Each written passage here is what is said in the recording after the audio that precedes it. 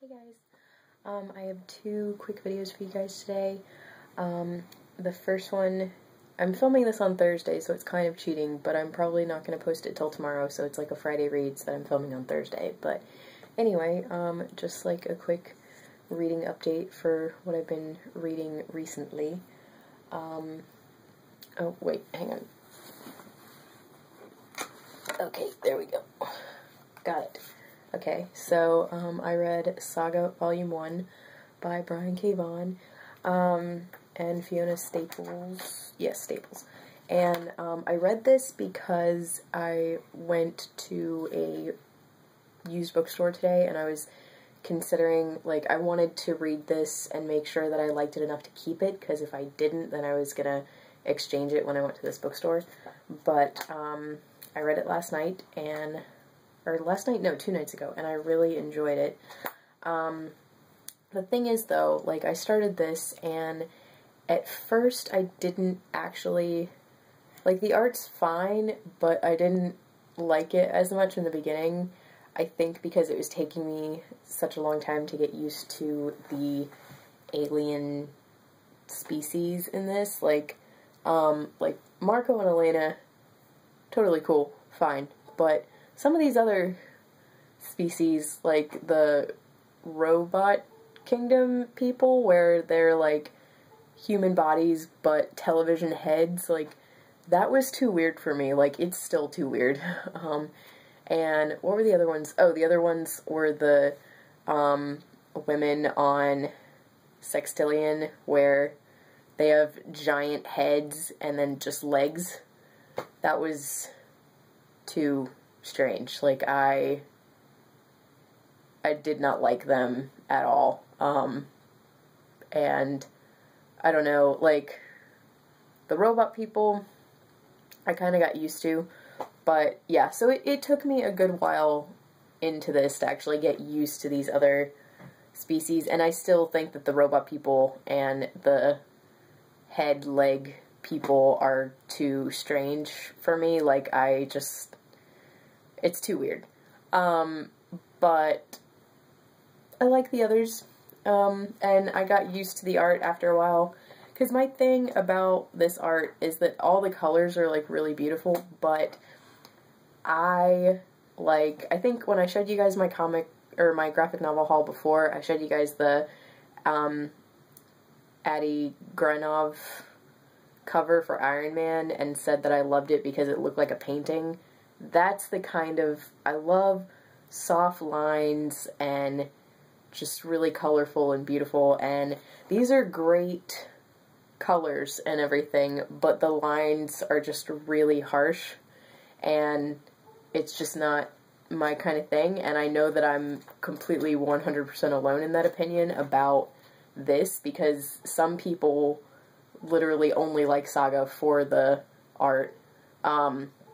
Most people like it for the art and the story. I like it mostly for the story and for some of the art. Like, I mean, there are some art panels in here that I just think are really cool. Like, hang on. Is it this one? No, I don't know.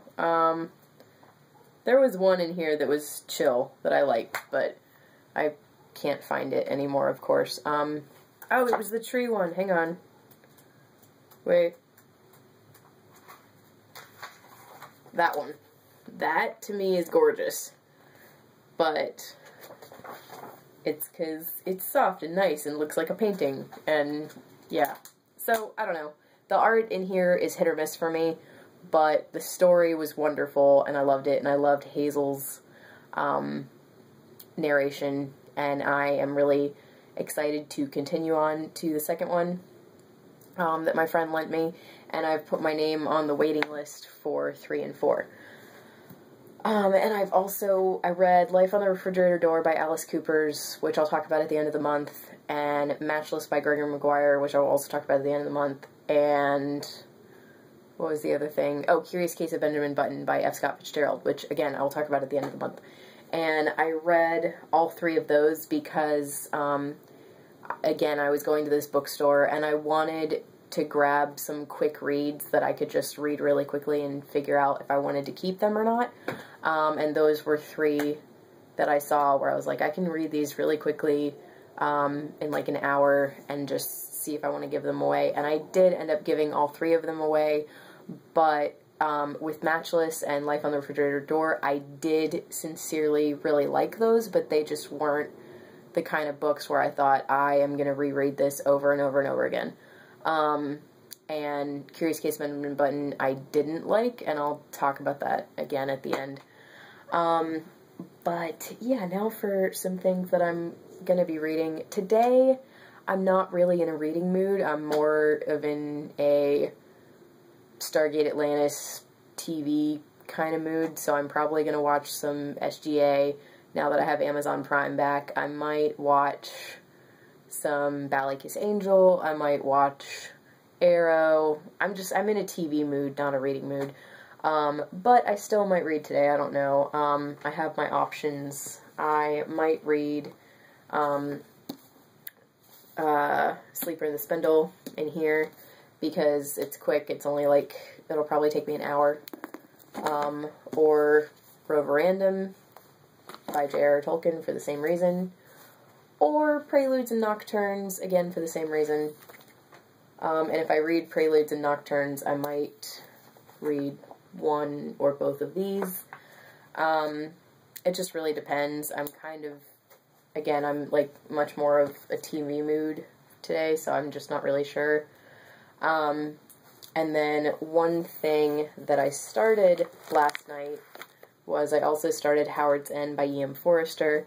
I'm only a few chapters in, like literally 10 pages maybe, and I'm enjoying it, but when you're not really in a reading mood, you don't really want to pick up a classic, so I'm probably going to pick this back up tomorrow, I think. And honestly, I was in this mood where I was like, classics, classics, I need to consume all these classics. And I'm still really excited to read some of them. Like, I really want to read this, and I really want to read The Odyssey as well. But I'm kind of getting more out of my classics mood. Like, I feel like maybe I need to read American Gods or something to kind of space them out a little bit. So, yeah, we'll see about that. But I am enjoying this, and I'm going to watch the film when I finish it. And I'm also listening to the audiobook that I have out from the library, which is another reason why I kind of dived into this really quickly instead of reading some other things in between my classics, is I have this audiobook out from the library, I have The Odyssey out, I have the Jane Eyre audiobook out to read with my physical copy of Jane Eyre. So that's kind of another reason why I'm just getting all these classics at once, is because some of them are time sensitive. So, yeah. Let me know what you guys think of any of these, obviously without spoilers if you don't mind. And again, I'll talk more about all those short things that I read at the end of the month. And I might do, with Saga, I think I'm going to do an overall review once I've finished all 4 volumes. So yeah, look out for that sometime, probably not till like March, I guess. But yeah. Thank you guys so much for watching, and my next video is going to be a small haul. So, yeah, thanks for watching. Bye.